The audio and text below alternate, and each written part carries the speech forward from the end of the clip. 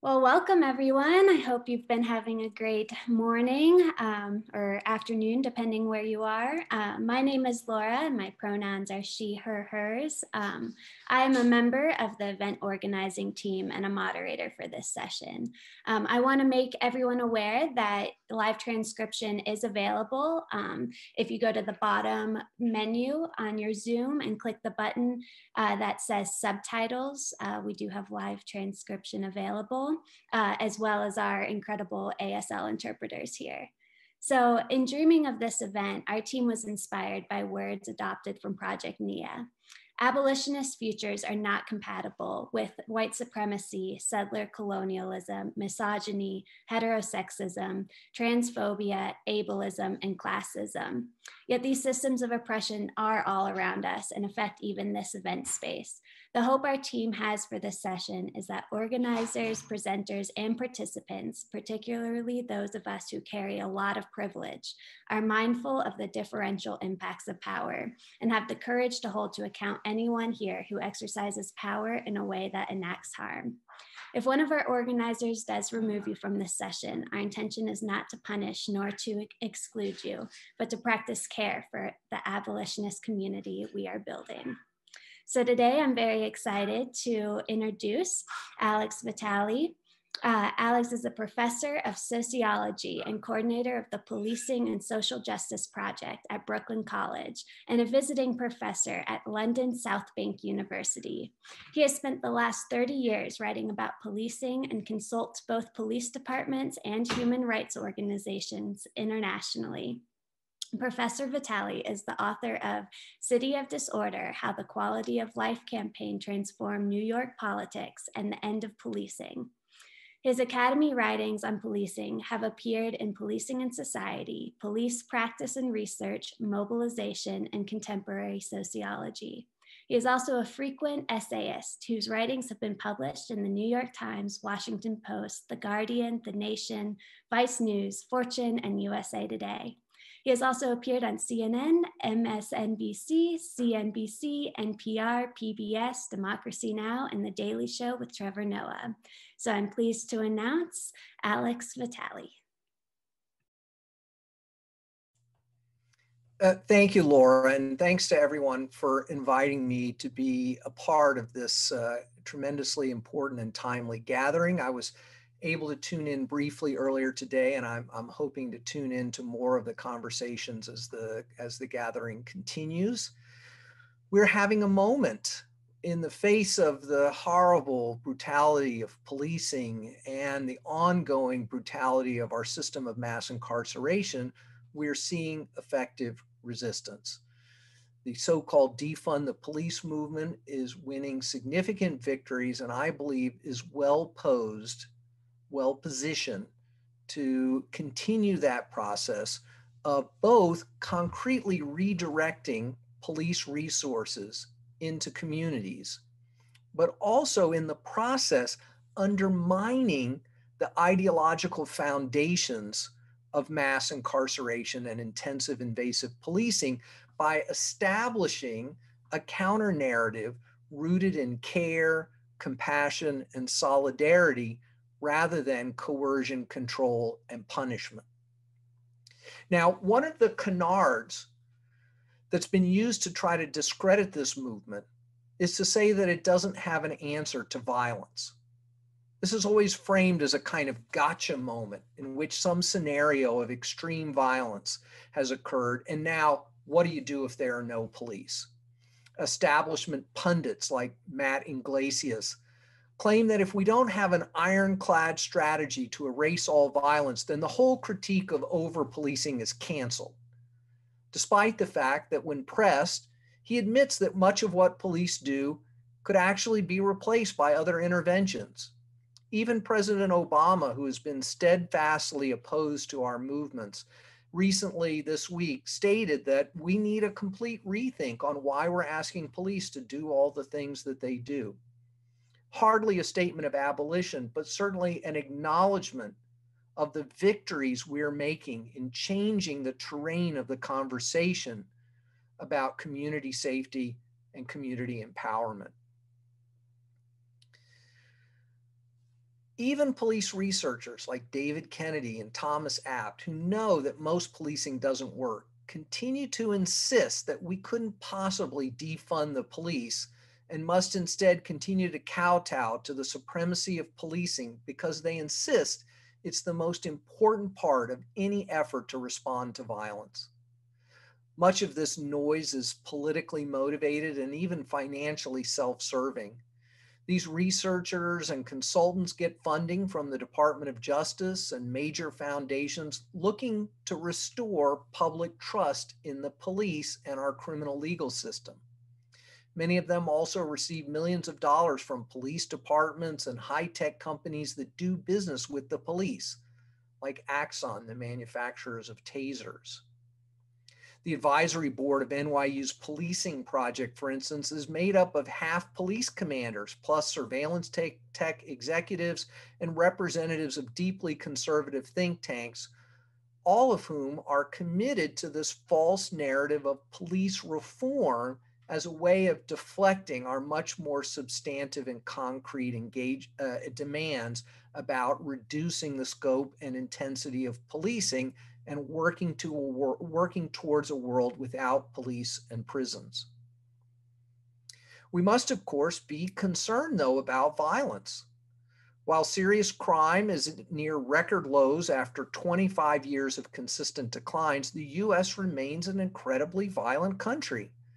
And that violence is heavily concentrated among men in the most disadvantaged communities and typically enacted by those who have been the most abandoned by the defunding of communities. It is, in fact, a social and racial justice imperative that we do something about this violence. And of course, the people leading this movement for alternatives to policing are motivated by this exact concern. They're mostly women of color like Kayla Reed in St. Louis, Mariam Kaba, Derica Purnell, who have witnessed and experienced violence and are demanding better solutions than sending armed police to take a report or throwing some human being into a cage after the damage has already been done. I want to talk about 3 ways that we should rethink this conversation about violence, to reframe the conversation and concretely address it at the same time. The first is to call into question this very framing of the issue that conservative pundits and their moderate allies engage in. What we call violent crime is actually only a small subset of the bodily harms inflicted on vulnerable communities. Predatory lending, environmental pollution, inadequate health care and nutrition, and yes, police violence are all sources of profound harm that reduce life expectancy and the everyday quality of life of those impacted by it. Zach Norris, in his book, We Keep Us Safe, lays this out poignantly with his description of the deep suffering of individuals in Black communities who have been failed by the child welfare system, subjected to environmental contamination, and denied access to safe, stable employment and housing. In an excellent research article, David Correa describes how landlords in Baltimore have been given a pass on generations of harmful lead poisoning and exploitative rental agreements. But when tenants miss a rent payment or are deemed noisy or disruptive or engage in black market commerce to survive, they are immediately and intensively criminalized. It turns out the state and the police are only interested in a small subset of harms inflicted on poor people. And even then, their role has historically been one of managing these harms rather than truly preventing them. What this has meant is that too often harms experienced in poor, especially non-white communities, were largely overlooked, as long as they didn't spill over into better off areas or interfere with larger economic and political concerns. For decades, police actually enabled harms in such places by either turning a blind eye to their needs or encouraging the concentration of black market activity like drugs, gambling, and sex work that were often controlled by organized criminal enterprises that regularly engaged in violence as part of their work and contributed to an insecure environment that led to the defensive carrying of weapons. Simon Balto, in his History of the Chicago Police, provides extensive details on how this was enacted in the South Side of Chicago and rested on a system of police bribery, corruption, extortion, and violence. Second, police control of violence is not very successful, in part because it isn't really designed to be.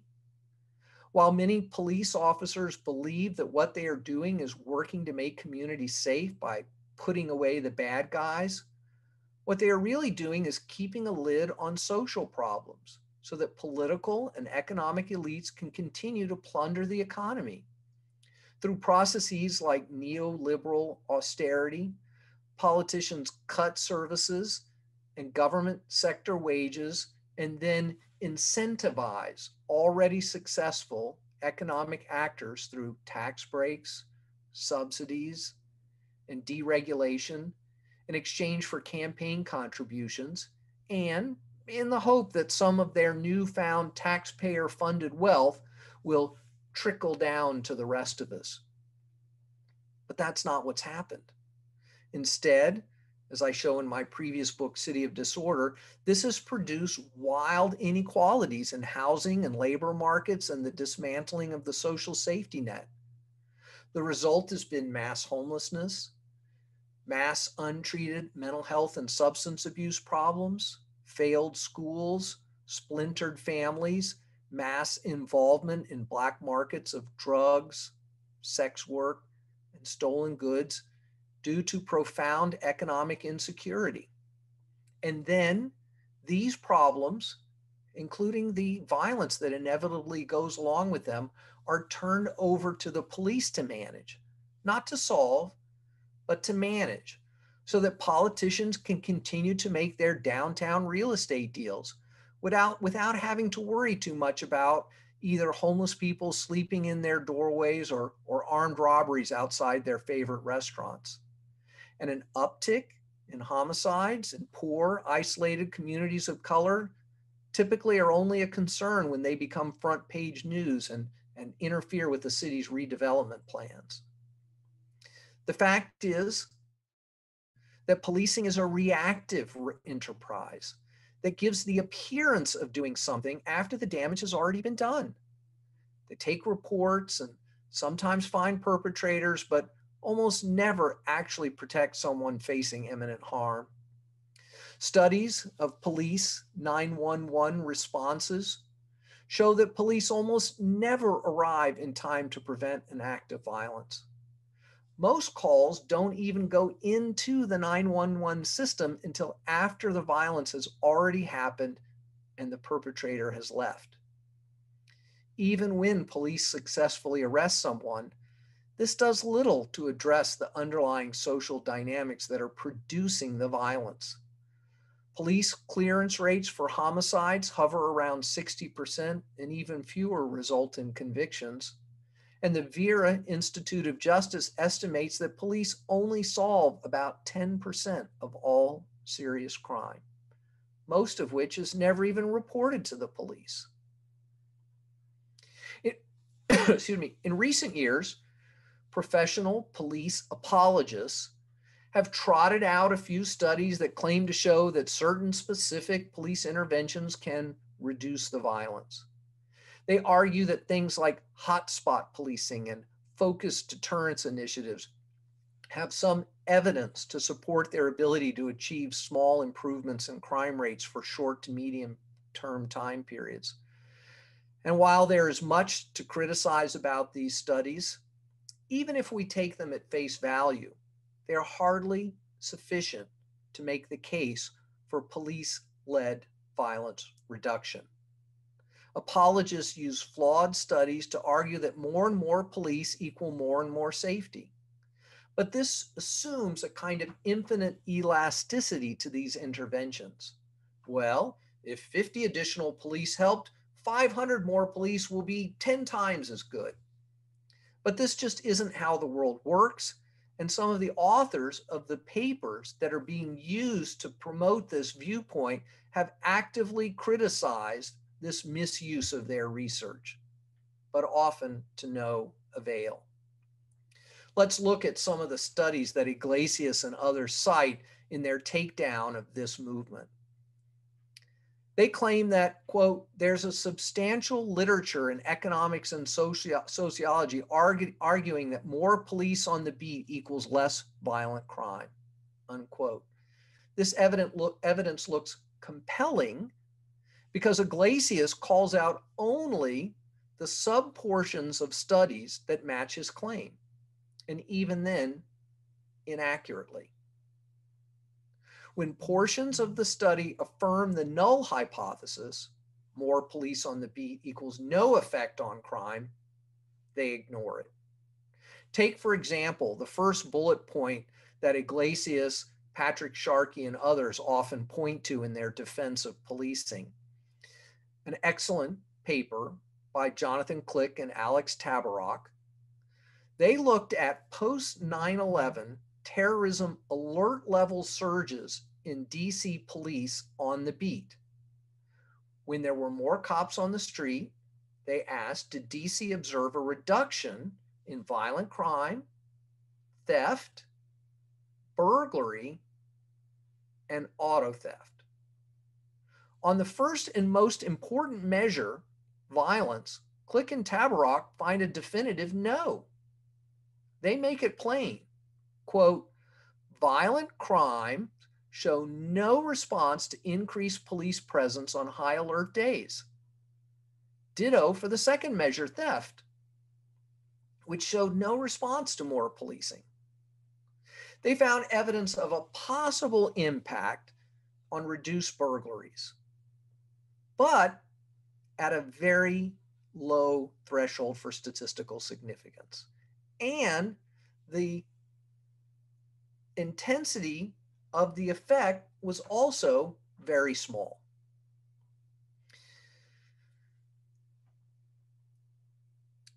So for violence, burglary, theft, no effect, and possibly a small effect, which was fairly fleeting, for auto theft. All of which really just confirms David Bailey's famous 1996 finding that there is no correlation between the number of police and crime rates. Apologists highlight only the effects that show that more police reduce car thefts and then spin that into a generalized defense of policing, and incredibly in relationship to questions of violence. To some extent, they're replicating a tendency that is all too prevalent in peer-reviewed social science research, which is to shine a spotlight on the effect and to ignore the non-effect. But if we are really to evaluate the question, do more police on the beat reduce crime rates? Then it is important when the answer is no. Meaning, in the unsexy language that we use as social scientists, no, we cannot reject the null hypothesis that police have no effect on crime rates. As dull as it is, this continues to show that Bailey was right. Also, these studies of police effectiveness never calculate the true costs of these police interventions. First, there are the direct financial costs. Policing is extremely expensive. Police mostly make very high salaries given the educational attainment, qualifications involved, and relative to other salaries in the jurisdictions in which they operate. They receive generous benefits, good pensions, early retirements. Most mid-career police officers in and around New York City, where I am, make significantly more than a tenured professor at the City University of New York, much less a licensed social worker or mental health nurse, and can retire after 20 to 25 years with a half pension and full health benefits. In the aggregate, cities spend massive shares of their budgets on policing, in some cases over 40%. In New York, the total comes to around $11 billion a year when you factor in pension and benefit costs, which is more than the city spends on health care, youth services, employment services, and homelessness combined. Anyone who thinks we don't overspend on policing has never looked closely at a municipal budget. Now, police defenders will point to figures that ascribe a dollar value to the lives lost to gun violence to justify the costs of policing. I think the going rate is about $5 million. And while these numbers are largely fanciful, they also fail to calculate in the costs of police violence. 7% of all homicides in the United States are committed by police. In an extreme example, police in Bakersfield, California, in the Central Valley of California, were responsible for over 20% of all homicides in that area in 2015. In addition, there is a growing body of public health research that shows that intensive policing in communities of color is directly linked to reductions in public health outcomes and life expectancies. In 2018, the American Public Health Association identified police violence as a major public health problem and recommended significant reductions to the role of police. They are abolitionists. They rejected police reform and said we need to reduce the role of police. The stress of constant police harassment and violence results in measurable negative health outcomes, even for those who are only passive observers of it. Some of this violence is unlawful and corrupt.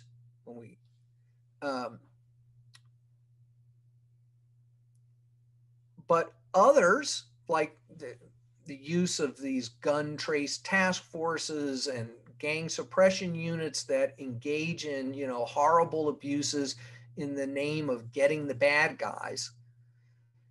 But in fact, corruption tends to be concentrated in exactly those units tasked with violence reduction.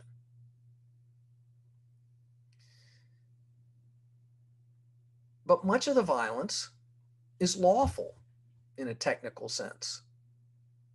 We even have a term of lawful but awful to describe police use of violence. It's used to justify images of this violence, which are disturbing to watch, but police apologists insist are okay because, they're legally justifiable. There are also opportunity costs in our decision to turn everything over to police. Policing works studies tend to imagine that policing is the only possible strategy that could make a difference. They never consider what alternative interventions might accomplish if funds were shifted out of policing and into community-based programs outside the criminal legal system. Civil rights attorney Alec Karakatsanis points out in a critique of police effectiveness studies, how to control crime is the wrong question and police are the wrong answer. Third, none of this should be understood as an effort to define away the problems of interpersonal violence and the very profound negative effects it has on individuals, families, and communities. We need strategies to stop the violence, both through long-term structural changes and immediate targeted interventions. Violence is not one thing. It takes many forms and has many underlying causes, both immediate and structural. One of the problems with police-centered approaches is that they rely on this one tool to deal with sexual assaults, intimate partner violence, youth violence, serial killers, politically motivated violence, etc. We need strategies crafted to address specific dynamics as they are experienced in specific places. We can't just come up with one abstract overview plan and then expect it to work everywhere for all problems. Domestic violence strategies in poor immigrant neighborhoods might look very different from ones in middle-class white communities. Youth violence strategies in communities with long-term intergenerational gangs will be different from strategies where young people are more isolated or their associations are more informal and fleeting. For each of these dynamics, though, there exist concrete examples of programmatic interventions designed to address that harmful behavior without involving the police. Family support centers with crisis intervention teams to address domestic violence, credible messenger and trauma-informed services for youth to address youth violence, early warning systems and enhanced mental health services to prevent school shootings are just a few examples. What these interventions share is a focus on prevention. But a comprehensive approach needs to address individual level prevention, community level prevention, real-time crisis response, aftercare to break the cycle of violence, and long-term structural changes to address entrenched poverty, alienation, and pain at the heart of so much violence. We need strategies that look to identify those most at risk and take concrete steps to help them work through the pain and trauma that they have experienced rather than enacting it out on others. There are many approaches to this, and we need more experimentation and evaluation to determine what works best under different conditions. This can include culturally appropriate trauma-informed therapeutic interventions, wraparound services, social emotional behavior supports, etc. Employment is key. Young people who have stable work with decent pay are very unlikely to be involved in violence. At the community level, we need to look at approaches like improved infrastructure. There's evidence that improved street lighting, better parks, widespread availability of youth services, even things like more trees are associated with lower violence. Though some of this may be a proxy for overall socioeconomic conditions. Violence interrupter programs are also crucial to provide a real-time response to outbreaks of violence. As the name indicates, these programs, also known as Cure Violence and Credible Messengers, utilize people from the community to work with young people at risk of violence as both victims and perpetrators. They respond to escalating conflicts and engaging in ongoing prevention work. They receive special training in how to de-escalate tense situations, even those involving weapons, without calling on the police or using violence themselves. When these programs are well run and well funded, they show tremendously positive results. Once the violence has occurred, we need to take steps to repair the damage and prevent the spread of violence. Gary Slutkin of the Cure Violence movement has pointed out the ways in which communal violence spreads like a pathogen from one harmed person to another. One response is to place violence interrupters in hospitals so that when victims of violence are admitted, there is someone there to work with them as well as their friends and family to address the trauma without enacting revenge. We also need trauma-informed restorative justice approaches, like the amazing Common Justice program we have here in Brooklyn, which people can look up. This includes creating systems of accountability in which people who have harmed others undertake the hard work of repairing the effect of that on others and on themselves. But that work is best done through processes of mutual respect and understanding, not coercion and punishment. Finally, we live in a very violent society. Our government relies on systems of violence at home and abroad.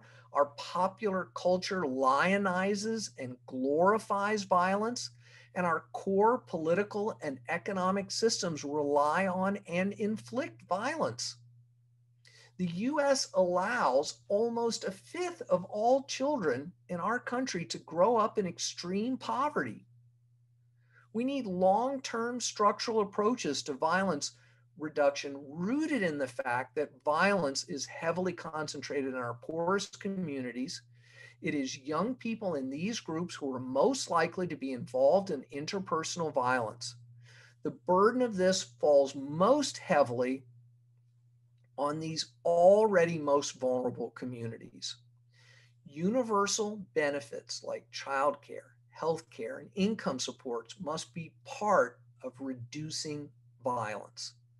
We must also come to the grips with the legacy and ongoing processes of racial discrimination, exploitation, and exclusion. This is why we must include a conversation about reparations in relationship to the history of slavery, Jim Crow, and ongoing anti Black racism, as well as the impact of settler colonialism on Indigenous peoples. In this way, we can combine shorter term interventions to save lives and build a logic of care over coercion that will open up more space for the long term task of building broader movements for racial and economic justice. Now, this is not intended to be a comprehensive list of strategies. It's merely a sampling that can be used to guide local conversations about how to move forward. This also does not rely on a framework of utilizing only evidence-based initiatives, though we should include evaluation research into programmatic interventions, because each intervention needs to be developed to address context-specific dynamics. Therefore, we cannot limit ourselves to a few programs that have passed muster as universally successful based on quantitative analyses, which often rely on questionable methodologies. Instead, we should be informed by research that exists, but also work closely with local service providers and community leaders to hear directly from them about the effectiveness of these interventions and their potential applicability to different places. We need to include the voices of those who have been most directly affected by the criminal legal system, by systems of racial exploitation, and by the defunding of communities. But no matter what we do, there will still be interpersonal harm. We can't imagine a zero harm outcome and try to reverse engineer solutions based on that. The goal has to be to reduce harms as much as possible in terms of both the number of incidents and their impacts, and to do a better job than the current system of intensive policing and mass incarceration. Thank you.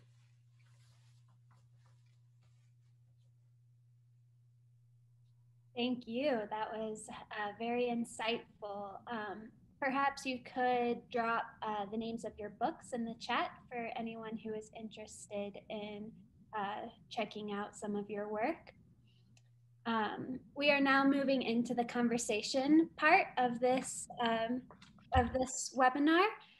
If you would like to ask any questions, you can ask to unmute yourself and we can have that done. So you can ask it verbally. Otherwise, you can ask the question in the chat and I'll be happy to read that out loud.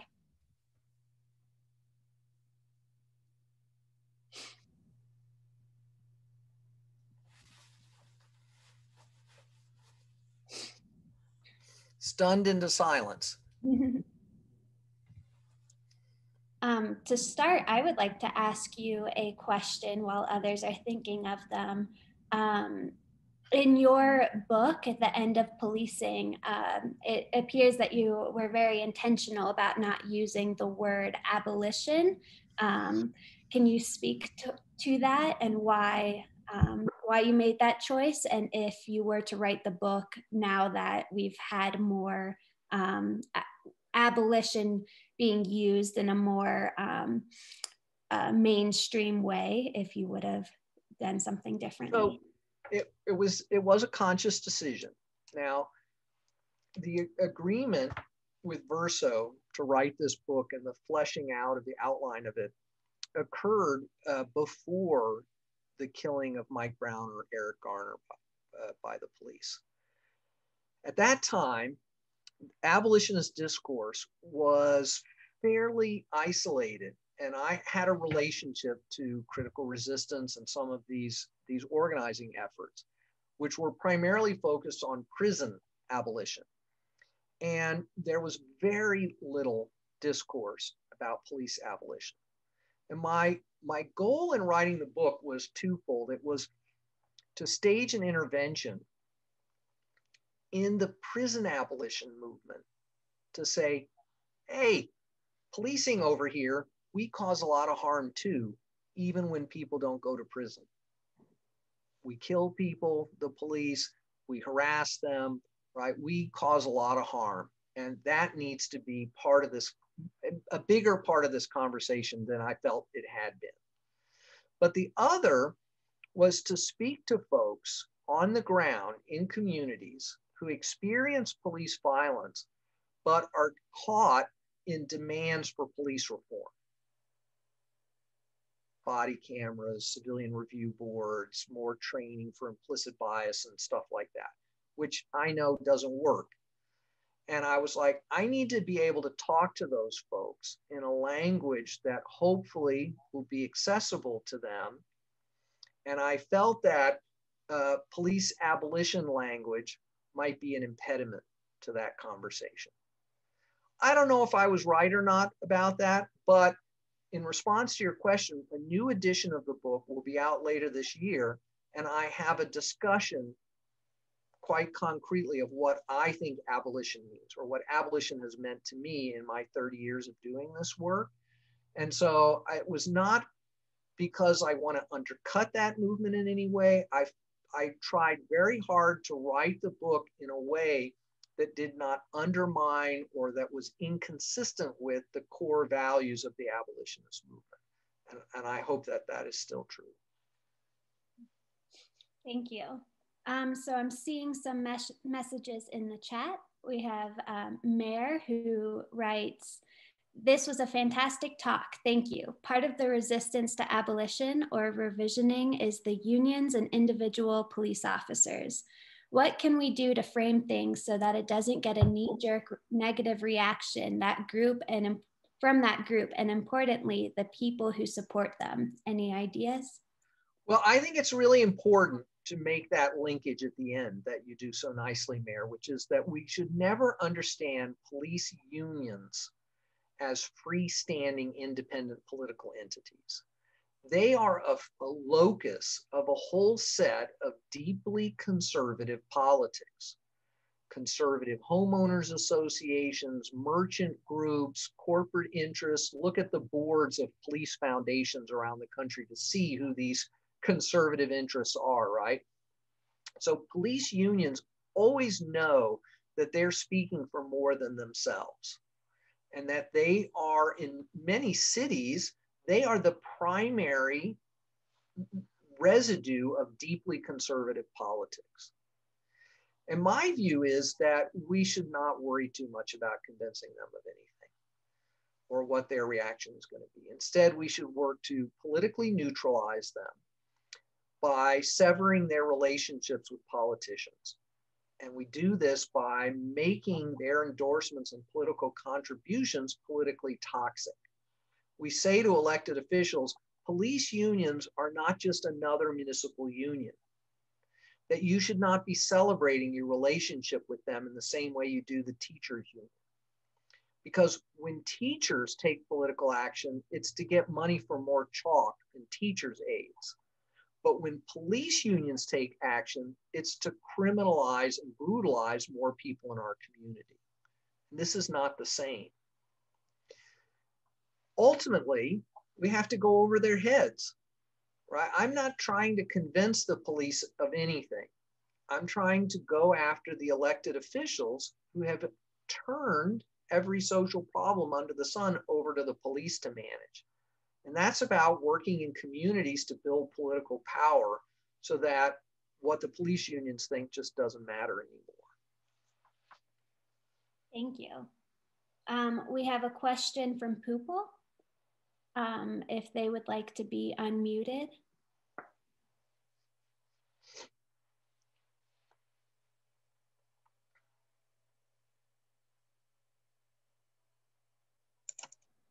Yeah.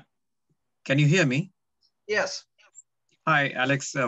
Fascinating talk. I have to say I'm a police officer, but I really liked your talk. Very persuasive. Just one query, if I may. You talked about, you argued that there should be accountability, but not punishment. We should move away from a system which punishes, try to punish through the police and state power. Some people who may not be sympathetic to the police may still argue that we need punishment because punishment is, after all, somebody taking responsibility. So just by saying that we want accountability, not punishment, and just creating maybe an artificial distinction between the two terms, are we making any progress here? That is my question. Thank you.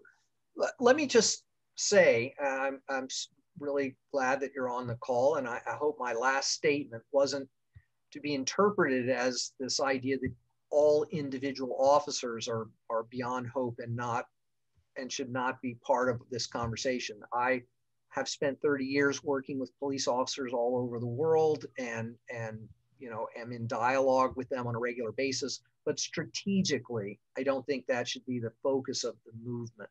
And I've tried to make it very clear that this is not about demonizing police officers as individuals. While there are problems with police officers as individuals, the solution to this is not rooted in accountability as punishment of individual officer misbehavior. The trial going on in Minnesota, regardless of the outcome, is not going to fix policing any more than punishing some individual car thief is going to solve the problem of car theft. Part of the problem here is we have this incredibly degraded notion of justice, that justice has become equated with punishment and revenge and number of years of and accountability with the number of years of incarceration. And I think at the center of the abolitionist movement is a demand that we broaden our understanding of what justice is. That justice has to ultimately be about producing a better society for everyone.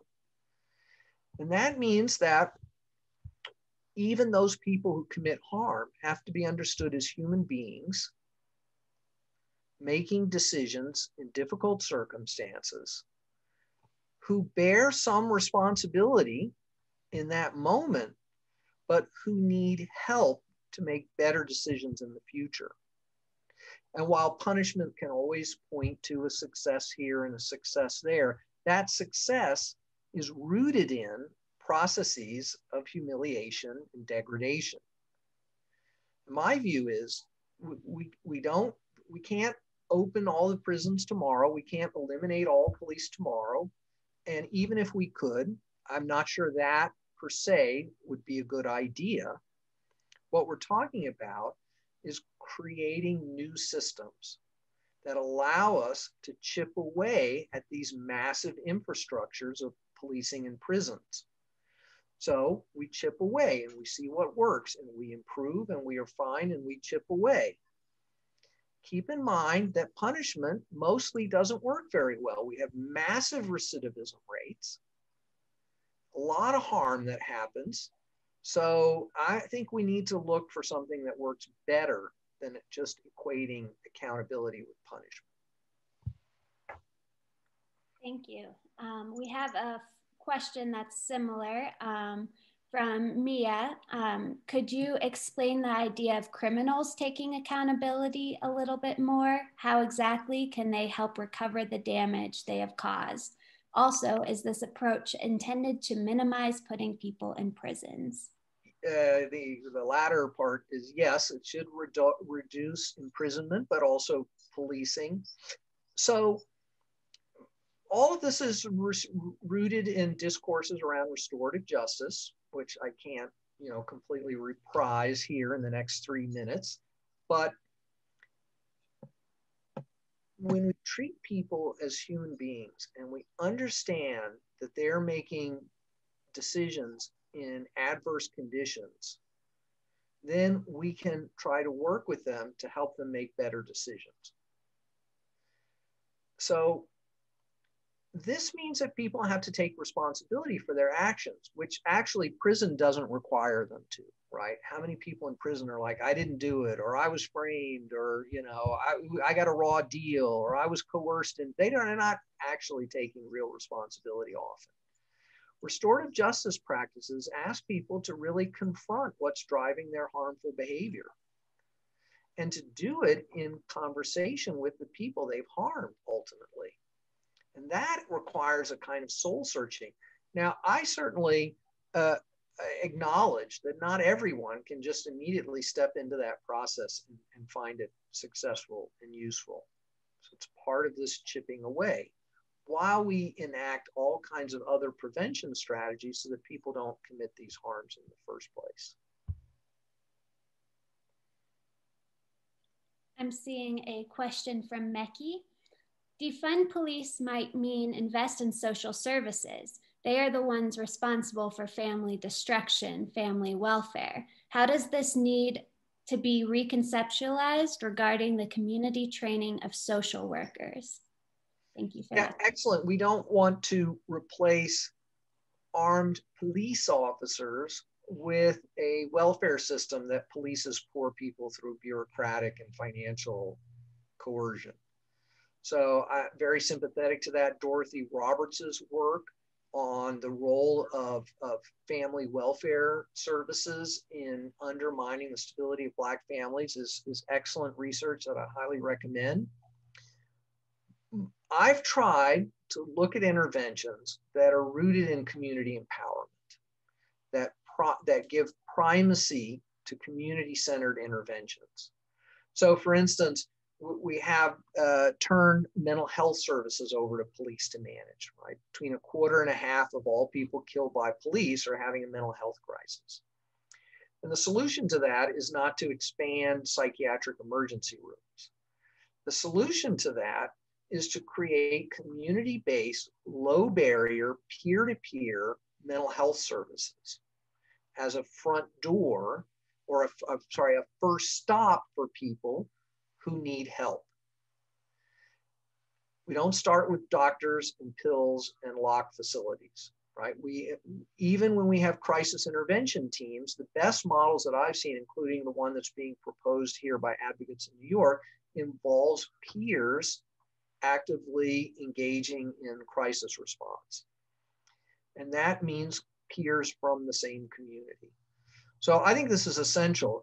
Forrest Stewart, in his work Down, Out, and Under Arrest in Los Angeles, talks about the homelessness services archipelago and the way that it's rooted in this idea of neoliberal individual responsibility that just is about managing people and not really helping them. People don't need temporary and transitional housing. They need permanent housing, which is almost never what's on offer with these services. So we need to be clear about what it is we're really demanding.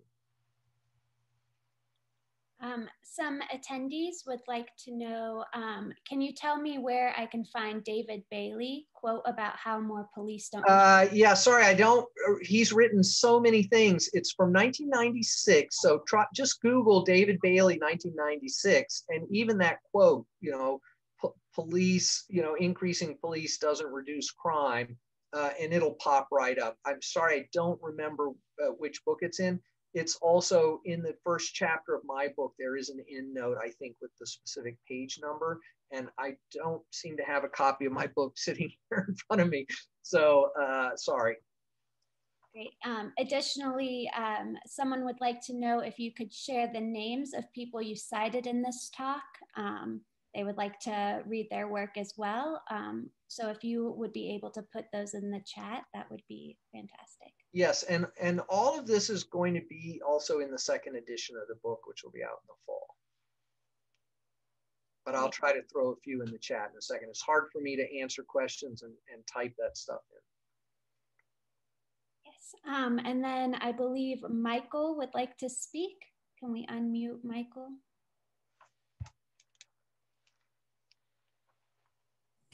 Can you hear me? Yep. Hi, Alex. Michael Coyle, thank you very much for your fantastic talk. I had a question that was as follows. The step before policing is law. After all, police are called law enforcement. When we talk about penal abolition, I always think of the criminalizing system, and the first step of the criminalizing system is actually the writing of the law. Law, police. Oh, Michael, I lost you. Is that? Yeah, Michael, it appears that you're... Okay, but I think I got the gist of the question, which is, what is the role of legal frameworks in understanding this? So I was alluding to that in this discussion about how we frame what counts as violent crime. So certain kinds of harmful behavior is treated as street crime to be suppressed by policing and incarceration, while other harmful behavior is rewarded with multi-million-dollar salaries and stock buyback programs and executive compensation plans, right? So the law does not exist to provide universal protection from harm. The law exists to protect systems of exploitation. So there's a famous 19th century saying, the law in its majesty forbids both the rich and the poor from sleeping under bridges, stealing bread, and begging in the streets. But of course, the rich don't need to do these things, only the poor do. And the whole legal framework around the war on drugs was created to produce racial inequality. So we don't need to give narcotics units anti-bias training to fix that. We need to eliminate that legal framework of the war on drugs. So I hope that was helpful. And thank you for putting the Bailey thing, Police for the Future is the book. Someone put it in the chat. Thank you. Great. We have time for a few more questions here. From an attendee, we have, your comments seem critical of conservatives for defending oppressive institutions. Do progressives, moderate liberals, neoliberals, the center left also deserve some criticism for supporting carceral policies? And how do abolitionists engage with both communities? Absolutely. I tried to also allude to this in my commentary about the way in which big city mayors of both political parties are invested in creating social problems and then turning them over to police and prisons to manage. So neoliberal austerity is a bipartisan project. And this is not at all partisan. Yeah. So liberalism persists in this myth that the police just neutrally enforce the law and the law benefits everyone, when in reality, police produce an order that is rooted in exploitation and inequality. And liberals are fully invested in that process. They just kowtow to this ideology that the police should be more professional and race neutral, while Republicans largely dispense with this and say, well, you deserve the violence that it's enacted upon you. But both of them are creating these massive systems of inequality. Thank you. Sarah writes, you talk about the need for long-term structural change, but a lot of this discussion seems to center on individual rehabilitation, accountability, and enabling criminalized persons and police officers with making better choices. But how do the intervention you're talking about take state violence accountability into account? Okay, I think partly what's going on here is that there's this discourse that says, well, we can't fix violence and we can't fix crime until we completely end capitalism and transform society. And what I'm trying to add to that conversation is we don't have to end capitalism before we can substantively address these questions. But we should not confuse our ability to engage in immediate substantive interventions with the same thing as long-term structural transformation. So that's why I tried to say we need interventions at all of these levels. And part of why this is important, in my view, is that our failure as a movement for transformative change to directly address interpersonal harms in working class communities undermines our ability to build a radical working class movement, because fear of crime and violence drives people to the right and is always harnessed by authoritarians to gin up support for an ideology of punitiveness. So we have to counteract that ideology by saying, no, we can care for our community members, our family members, while we work for these bigger changes. And in fact, as we win victories in the immediate moment, we presage of what real transformative change could look like. I don't think it's inconsistent to say that individuals make decisions in difficult circumstances and can play a role in changing those harmful behaviors with adequate supports, and saying we need broad structural changes. I mean, when you work with young people, when you work in communities that experience a lot of this stuff, these are people, individuals making decisions, and they need help. They don't need punishment, but they also don't need to be told, well, there's nothing we can do until we have the revolution. Fantastic, thank you. Maybe with our last few minutes, I'm not quite seeing any more questions. We do have a comment that is a statement saying, in Portland, Oregon, on emergency calls, you can insist/ask that a mental health advocate go out first or with police, and that police not respond until that person arrives if the call is based in mental health or the person needing help has mental health issues. But it would be great if cops were not the first responders for things like heart attacks and fires and abolished altogether. We already don't need them on most emergency calls. People are reluctant to call an ambulance because they know or worry cops might also show up. Portland has PSR, Portland Street Response, a start to a non-police responses. Could you give a few words or reflection on that comment? Yes, this is what we're talking about, is systematically replacing policing with systems of care. Now, we need to do this in ways that don't reproduce a coercive welfare state. So we should prioritize interventions that are community-centered and community accountable. But yes, getting police out of the mental health business, getting them out of the schools, getting them out of the drug business, getting them out of the sex work business, getting them out of the homelessness business.